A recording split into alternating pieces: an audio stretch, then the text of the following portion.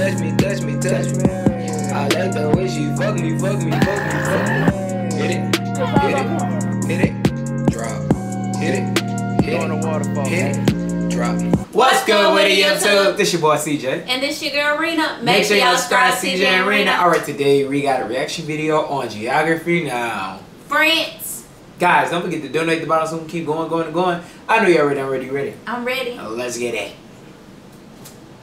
Comme certains d'entre vous le savent, en 8e des mois est français. J'ai donc en quelque sorte une obligation de honorer mon héritage. It's time to learn geography Now! Hey everyone, I'm your host Barbie. France. Pretty much everybody on the planet has heard of this place. I mean, immediately images of wine, cafes, embellished 18th century Baroque architecture, and people who really hate globalization of the English language. But take a step back even further, and France becomes a place with jaguars, coconuts, volcanoes, penguins, grass skirts, war dances, bamboo flutes, witch doctors, and a multifaceted history that has evolved into a people group into becoming one of the most notable nations on the planet. Alors, allons-y! Wow.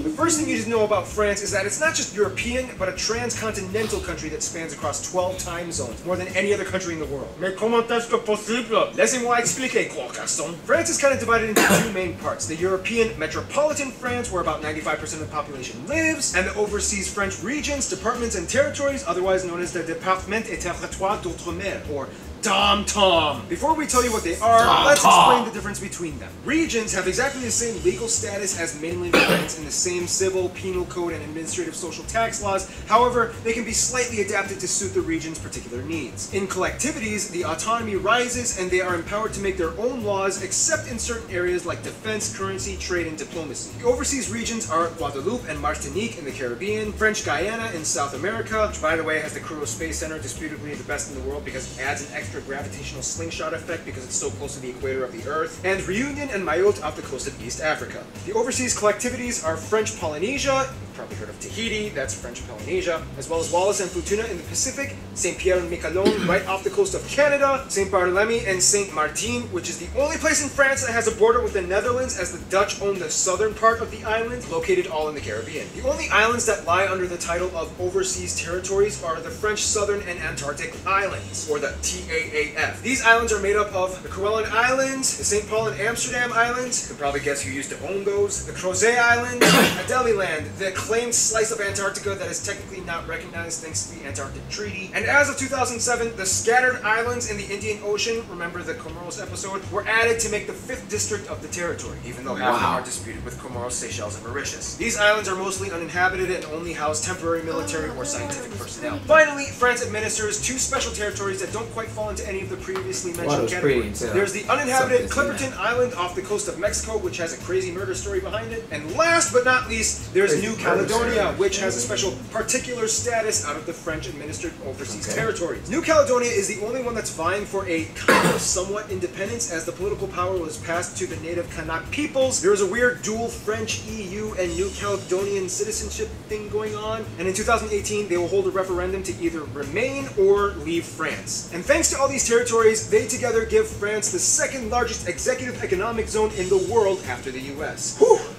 Okay, now let's go back to metropolitan Europe, France. The country is located in Western Europe, bordered by 8 other nation-states. Don't forget little Andorra and Monaco, along the coast by the English Channel and the Bay of Biscay in the north and west, as well as the Mediterranean Sea to the south. Mainland France is sometimes referred to as the hexagon, since if you tilt your head a little bit, it kind of looks like it has 6 sides. Quite frankly, I was always under the impression that it kind of looked like a teapot with feet. Mainland France is also divided into 13 regions, including Corsica Islands, 18 altogether if you include the overseas regions, with the capital, largest city, as well as the main cultural and commercial center, Paris. We could talk on and on about Paris, what with the unbelievably designed metropolitan layout, the rich, vibrant atmosphere, the juxtaposition of classically adorned historical sites along neo-contemporary architecture, the food, the shops, and of course, au soleil, sous la pluie, à midi ou à minuit, il y a tout ce que vous voulez aux Champs-Élysées. But that in itself would take too long. We gotta get through 3 more segments. Busy airports are the 2 Paris twins, Charles de Gaulle and Orly International, as well as Nice, Côte d'Azur, and the second and third largest cities, Lyon, Saint-Exupéry, Exupéry and Marseille Provence International. At around 643,000 square kilometers, France is the largest country in the EU.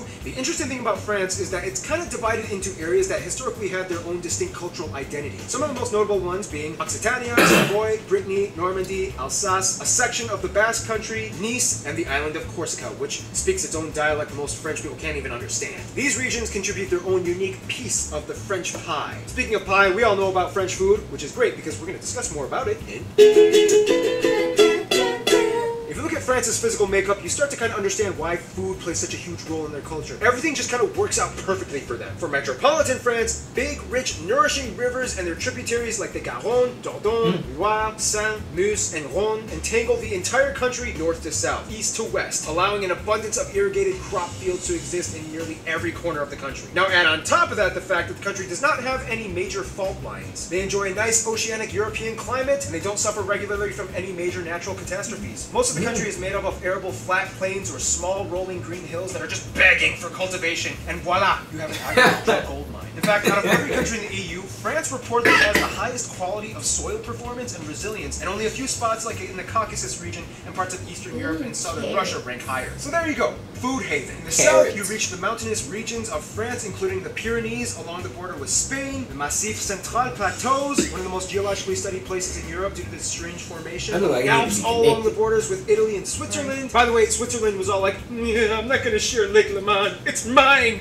And that's how Geneva was born. The highest point in France, let alone all of the EU, is Mont Blanc, found in the French Alps along the border with Italy, only second in height to the Caucasus Mountains in all of Europe. If you consider the Caucasus region a part of Europe, some people don't, but that's another story. France is a cornucopia of produce, dairy, and meat. Every region has their own specialty, but two things are everywhere: cheese and wine. The French are the largest consumers of cheese with over 1,200 different varieties found all over the country. The French also have a larger range of unconventionally consumed meat products. Most countries stick with beef, chicken, pork, maybe lamb or goat, and fish. However, the French aren't satisfied with just that. Other animals like pheasant, duck, goose, quail, rabbit, venison, veal, horse, frogs, and snails are consumed regularly. Speaking of which, the national animal is the Gallic rooster, which is why you don't typically see a lot of roosters on French-affiliated symbols. In fact, France is one of the most entomophagous, that's insect-eating, countries in Europe, as about 700 million snails are estimated to be consumed every year by the French, especially in Burgundy, the largest snail-producing region in France. Unfortunately, due to the fact that the French are the highest consumers of raw or mildly cooked red meats, a huge portion of the population is either exposed or chronically infected by the Toxoplasma gondii parasite that disputably over half the population is suspected to have. This little guy eventually finds its way into your brain, changes people's behaviors into being either more caring or aggressive and suspicious. Look it up, I'm not even joking. The Alps are famous for their charcuterie and fondue, Brittany for its crepes, Cantal for its chestnuts, Dijon for its mustard, l'Aveyron for aligot, Reims for its champagne, and then we get to Bordeaux. Now, first of all, every region of France likes to claim that they have the best wine. However, it's widely known that Bordeaux is disputably the home of the largest wine vineyards in the world, pumping out over 500 million liters of wine a year. The French take their produce maintenance very seriously and became the first country in the world to ban supermarkets from throwing away or destroying unsold food since February of 2016. All businesses must donate wastage to either charities or food banks. To combat crop wastage on farms, France has even opened up ugly fruit or vegetable shops in which you can buy disfigured produce for 30% off. Other than foodstuffs though, main exports are aircraft, chemicals, machinery, iron, and steel, electronics, motor vehicles, and pharmaceuticals. Of course, the overseas territories and regions also have climates and topographies that are completely different. The Caribbean islands and Guyana enjoy a warm Caribbean tropical climate, Guyana being part of the Amazon, having one of the highest forest cover densities in the world at over 95%, with over 1,100 species of birds and reptiles and mammals found in it. Reunion and Mayotte off the coast of Africa have deep jungle ravines and a common volcanic activity going on. The scattered islands are mostly uninhabited sandbanks and lagoons with nothing more than just a few trees and shrubs. The southern Antarctic islands are rocky and desolate with few grasses and vegetation. Kerguelen has these cabbage-looking things going on, and these islands typically freeze over in the winter with penguins stampeding off the coast. New Caledonia and French Polynesia are tropical Pacific islands that enjoy an abundance of rich, unspoiled, thick jungle, brush, and colorful flowers. And of course, Adelie Land is like all ice and Antarctica. Alright, we've discussed borders, boundaries, mountains, food, volcanoes. Now let's talk about who's running the entire show.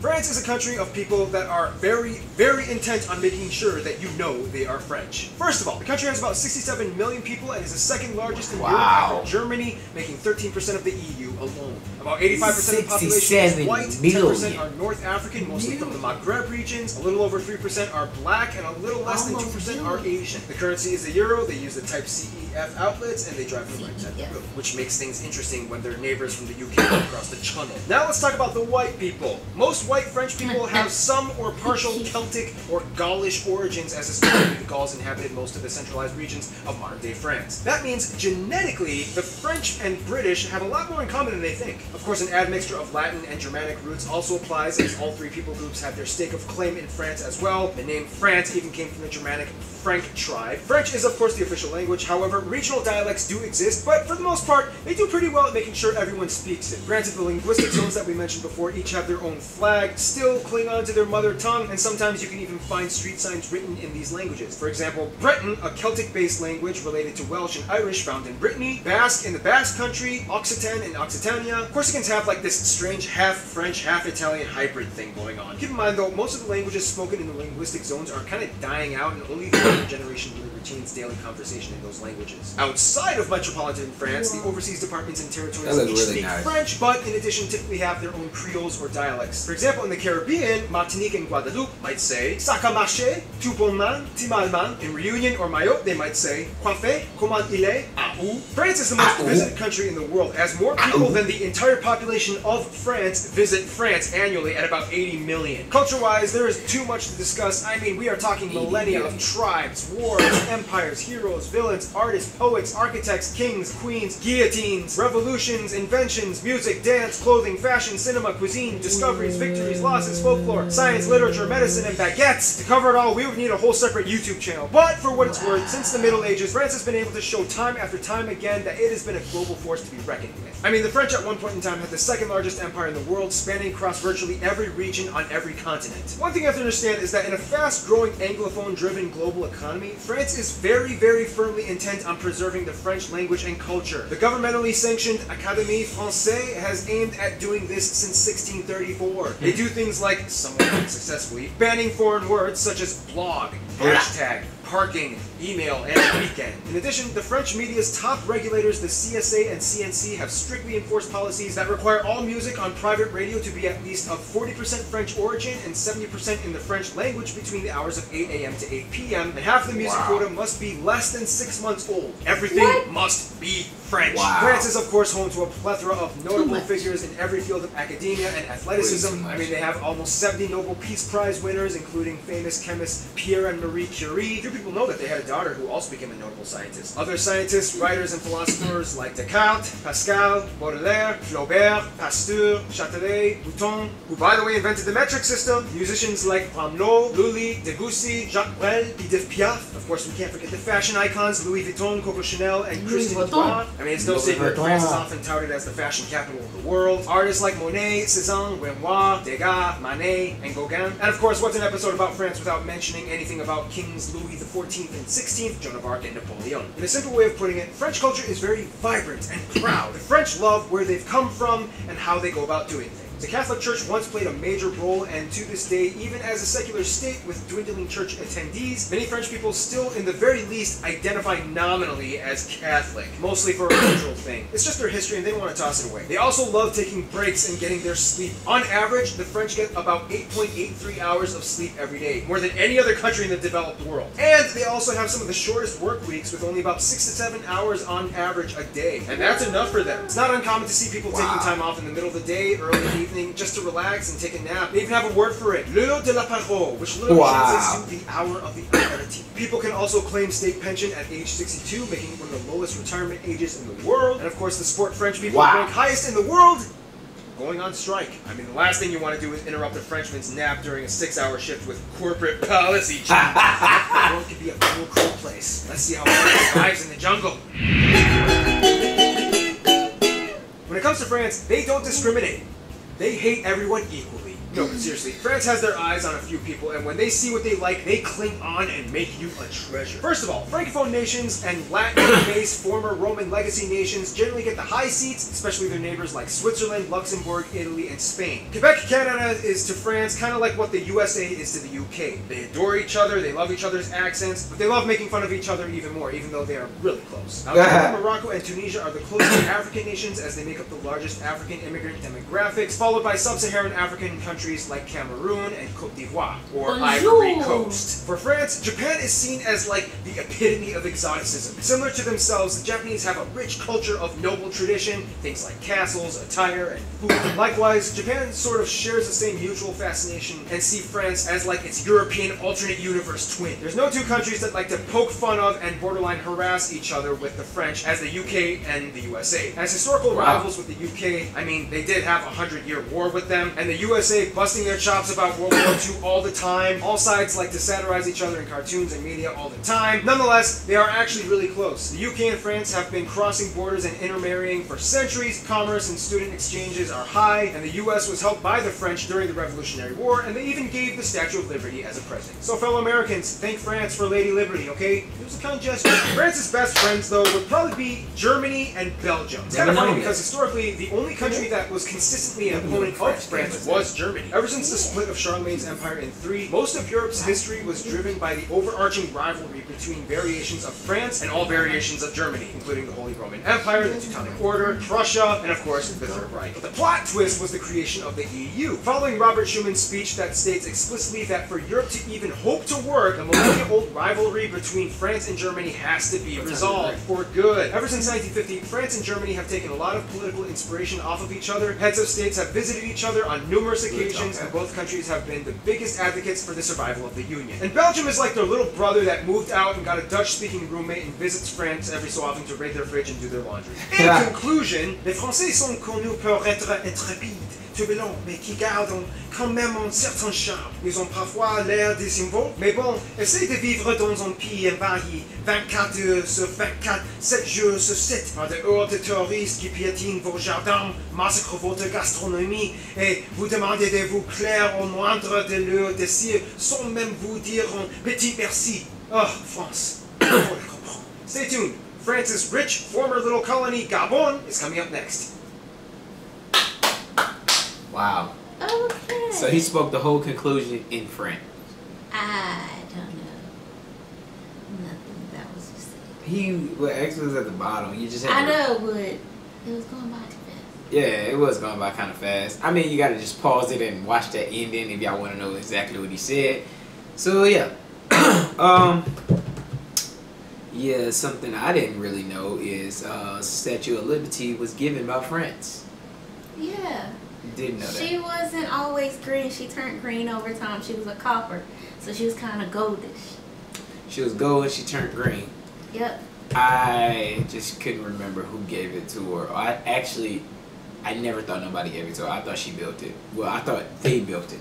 No, France gave it to us. France gave it to us. The French people gave it to us as a sign of friendship. And Peace. Peace. Figure that. So we could stop fighting. Well, I mean, hey, that was very nice. It was a nice video. Y'all definitely have some nice locations in France. That looked like some beautiful places to visit one day. Don't know when, but one day. I always wanted to go to the Eiffel Tower. One day. Eiffel Tower? Honeymoon. Okay. Intent. I hear you. I also love y'all hours. Y'all got 6 hours or 7 hours to work. That was a coincidence. What? You didn't see what I did, and then all of a sudden you said, I love y'all hours. I saw you. I saw your heart. You. But why? I wonder how much y'all get paid an hour to only work 6 to 7 hours. Yeah, and then y'all go to sleep in the middle of the day in public. Y'all must have Not some in good America. times. They'll think we homeless. Y'all must get a lot of money there. I actually, if anybody's from France that actually watching this, tell us a little bit about yourself and how it is down there. Yeah. Because if we did that in America, people would think we were homeless. Just make sure y'all let us know a little bit about yourself, so we can understand how much y'all get paid everything y'all do is everything that's on this video technically true.